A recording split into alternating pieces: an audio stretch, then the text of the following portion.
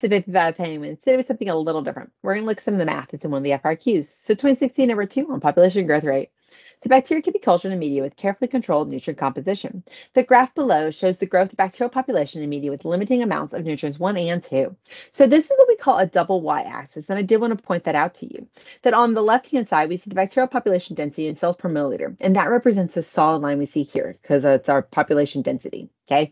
And then on our right-hand side, we see the relative concentration of nutrients. And so that's actually going to represent these kind of hashed and dotted lines. And so if there were numbers over here, those numbers would correspond to these lines, which would be our nutrients. And then the solid line, of course, corresponds to the numbers that we see on this side.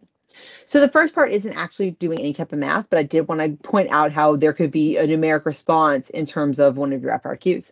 So estimate the maximum population density in cells per milliliter for the culture. So if we look at our graph, we can see where is the highest point that population density was. And it's right here. We take our dotted line over, and it's 10 to the 8th. And that's how many our population density is. Okay. And of course, I would write that as a complete sentence.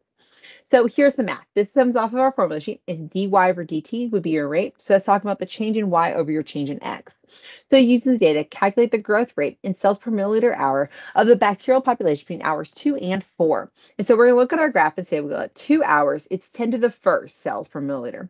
And then at 4 hours, we see we have 10 to the 4th cells per milliliter. So let's first look at our formula. We've got y2 minus y1 over x2 minus x1. So those 2's mean our second value, and those 1's mean our first value. And so since we're looking between 2 and 4, our second value will be our 4 hours, and our first value will be our 2 hours. So we saw that at 4 hours, it was 10 to the 4th. So we have 10 to the 4th. And then we saw at 2 hours that it was 10 to the 1st. So 10 to the 4th minus 10 to the 1st. Okay. Students oftentimes make a mistake here, and then they just say 10 to the 3rd. But if you expand that out, you're going to see that 10 to the 4th is actually 10,000. And 10 to the 1st is just 10. And then, of course, our x is on the bottom being our x2, our 4, minus our 2. And that, of course, just carries over. So 10,000 minus 10 is 9,990. And then we divide that by 2, we get 4,995. Hope this helped. Remember, 8 penguins just success. Bye, all.